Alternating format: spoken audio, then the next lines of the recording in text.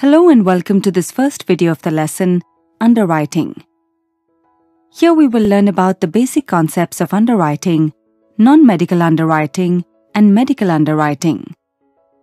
The following topics will be covered here. Let us begin with learning the purpose of underwriting. Underwriters assess the risks and make premium calculations based on the extent and level of risks. The purpose of underwriting is twofold. First is to prevent anti-selection or selection against the insurer.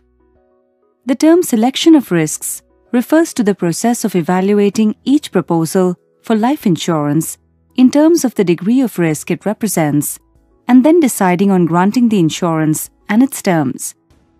Anti-selection is the tendency of people to seek out insurance eagerly to gain in the process because they suspect that their chance of experiencing a loss is high. And second is to classify risks and ensure equity among risks. The term equity means that applicants who are exposed to similar degree of risks must be placed in the same premium class. Life insurers use a mortality table to determine the premiums to be charged. To assure equity, the underwriter engages in a process known as risk classification.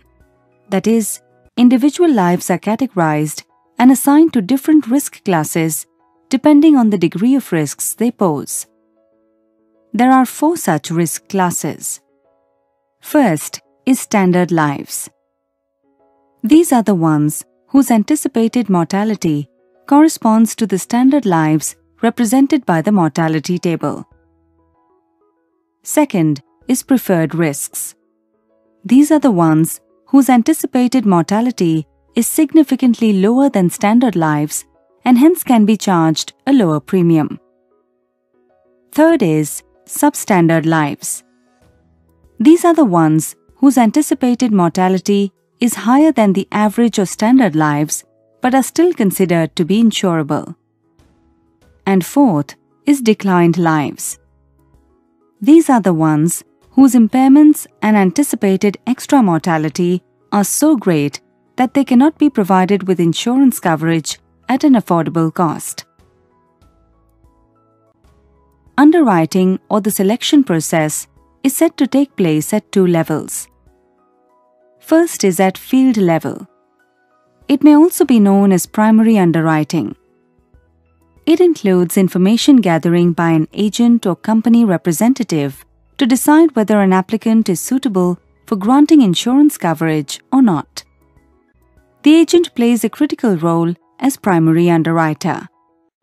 He is in the best position to know the life to be insured. And second is at underwriting department level. Underwriters of insurance companies take up the responsibility of underwriting policies at department level. Such underwriting involves specialists and persons who are proficient in this work. They consider all the relevant data on the case and decide whether to accept a proposal for life insurance or not and on what terms. Underwriters may use 2 types of methods for the purpose. First is judgment method. Under this method, subjective judgment is used, especially when deciding on a complex case. In such situations, the department may get the expert opinion of a medical doctor who is also known as a medical referee. For example, deciding whether to insure someone who has acute diabetes or not and on what terms. And second is numerical method. Under this method, the underwriter assigns positive rating points for all negative or adverse factors and vice versa. The total number of points so assigned will decide how much extra mortality rating or EMR has been given. Higher the EMR, more substandard the life is. If the EMR is very high, insurance may even be declined. Let us now consider the various kinds of decisions that underwriters may take with regard to a life proposed for underwriting. First, acceptance at ordinary rates, OR. It is the most common decision. This rating indicates that the risk is accepted at the same rate of premium as would apply to an ordinary or standard life. In such cases, the premium is charged as per tabular rates. Second, acceptance with an extra premium. It is the most common way of dealing with the large majority of substandard risks and involves charging extra premium over the tabular rate of premium. Third, acceptance with a lien on the sum assured. A lien is a kind of hold which the life insurance company can exercise, in part or whole, on the amount of benefit to be paid in the event of a claim. Lien implies that if the life assured dies from a specified cause, for example, relapse of the TB within a given period, only a decreased amount of death benefit would be payable. Fourth, acceptance with a restrictive clause. For certain kinds of hazards, a restrictive clause may be applied which limits death benefit in the event of death under certain circumstances. And fifth, decline or postpone. Finally, a life insurance underwriter may decide to decline a proposal for insurance. This generally happens when there are certain features which are so adverse that they considerably magnify the incidence of the risk. Thank you. In this next video of the lesson, Underwriting, we will discuss about various aspects of non-medical underwriting. Here we will cover the following concepts. Non-medical life insurance proposals typically get selected for insurance without conducting any medical examination, which is required to check the insurability of a life to be insured. The case for non-medical underwriting lies in finding that medical examinations bring out adverse features, but in a very small proportion, say 1/10 of the cases. Rest of the information can be obtained from leave records and other documents. It is important to note that the cost that can be saved by skipping such examinations is much more than the loss that a life insurer may suffer on account of extra death claims arising as a result of bypassing a medical test. However, non-medical underwriting calls for certain conditions that should be followed, such as: first, only certain categories of females, like working women, may be eligible. Second, upper limits on sum assured may be imposed. For example, any case having a sum assured beyond 5 lakhs would be subjected to a medical examination. Third, age at entry limits may be imposed. For example, it is compulsory to get a medical examination done for persons above 40 or 45 years of age. Fourth, restriction may be imposed with regard to certain plans of insurance.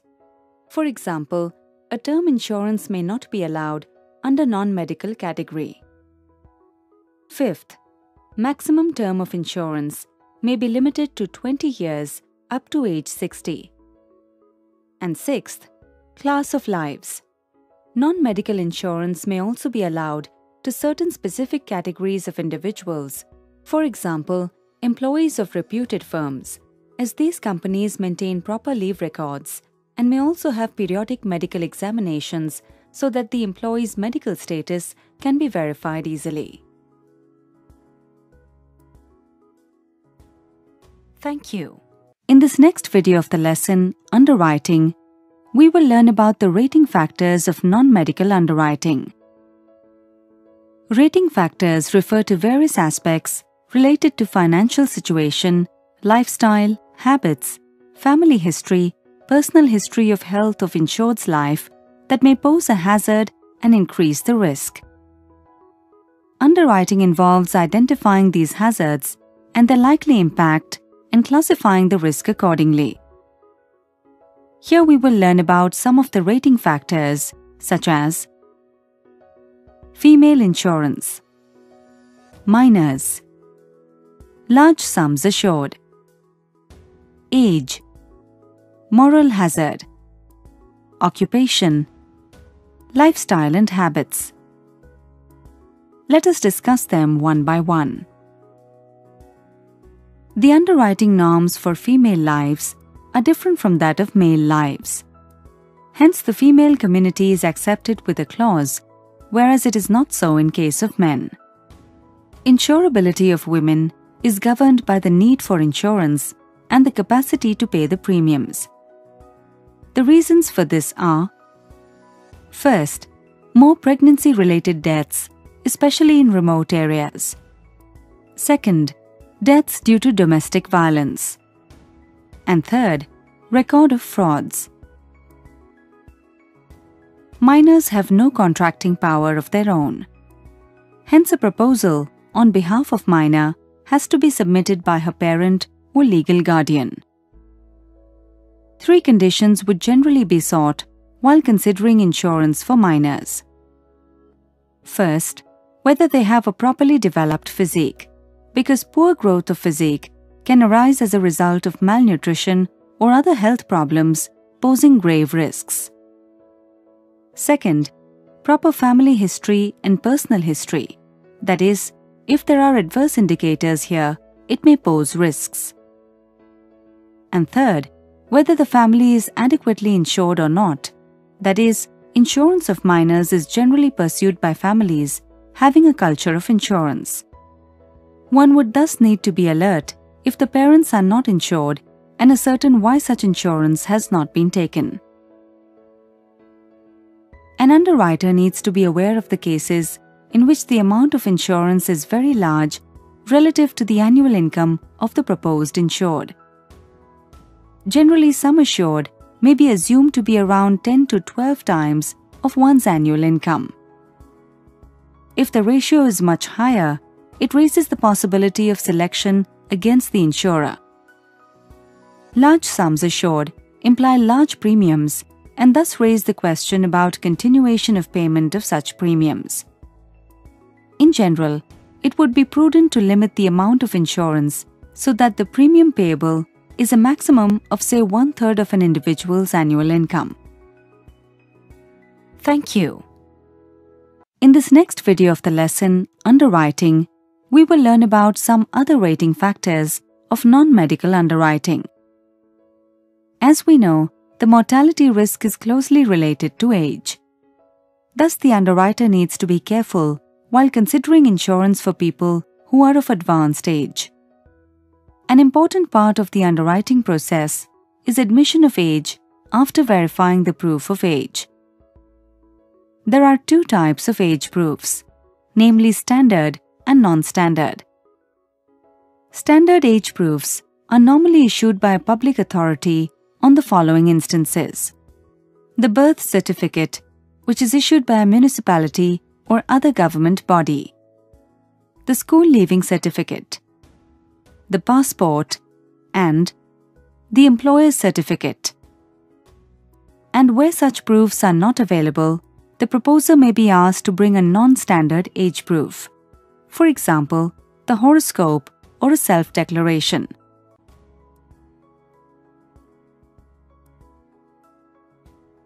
Moral hazard is said to exist when certain circumstances or characteristics of an individual's lifestyle, habits, reputation, financial situation, and mental health indicate that he or she may intentionally engage in actions that increase the risk. There may be a number of factors which may suggest such moral hazard. First, when a proposal is submitted at a branch located far away from the place of residence of the proposed insured. Second, a medical examination is done elsewhere, even when a qualified medical examiner is available near one's place of residence. And third, when a proposal is made on the life of another person without having a clear insurable interest, or when the nominee is not the close dependent of the life proposed. In each of these cases, an inquiry may be made, and the branch official may call the concerned agent for the same. Next, we will learn about the occupational hazards that can emanate from any of 3 sources. First, accidental hazard.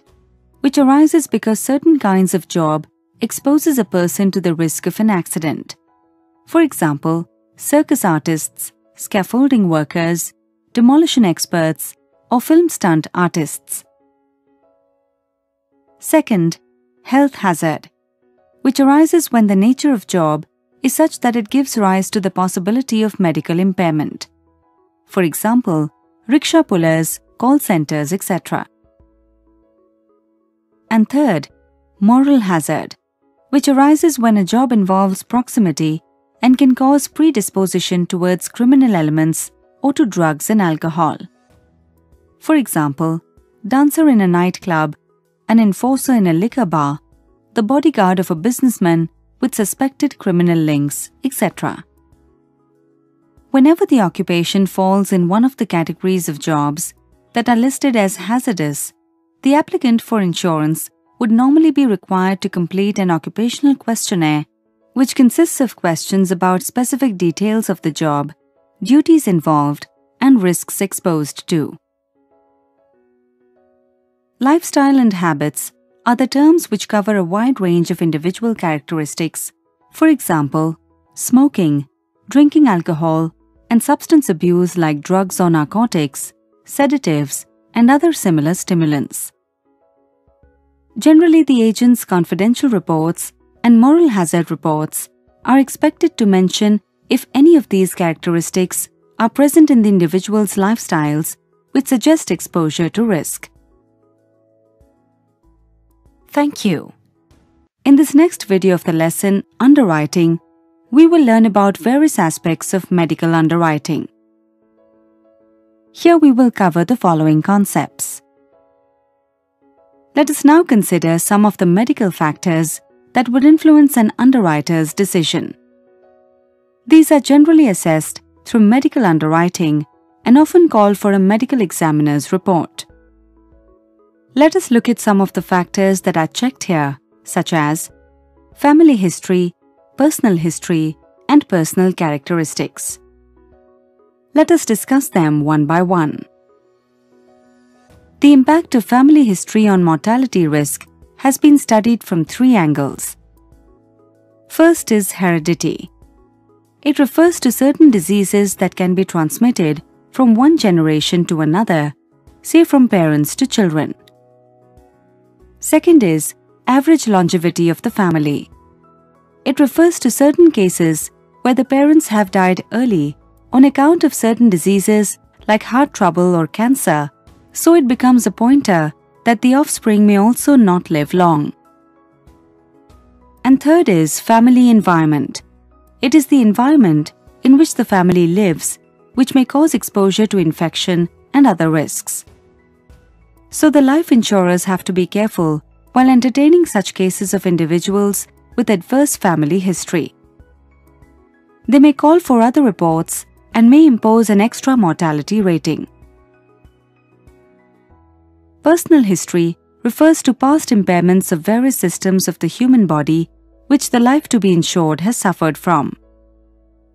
The proposal form for a life insurance typically contains a set of questions which inquire whether the life to be insured has been under treatment for any of the killing diseases or not. The major kinds of ailments that killer diseases include are cardiovascular diseases, respiratory system like tuberculosis, excessive production and reproduction of cells, ailments of the renal system which include the kidney and other urinary parts, impairments of the endocrine system like diabetes, diseases of the digestive system, and diseases of the nervous system. Let us now learn about some personal characteristics to be taken in consideration under medical underwriting. They are as follows. First is build. A person's build consists of his height, weight, chest, and girth of the abdomen. For a given age and height, there is a standard weight that has been defined with respect to which a person is defined as overweight or underweight. Second is blood pressure. There are 2 measures of blood pressure, that is systolic and diastolic. And third is urine-specific gravity.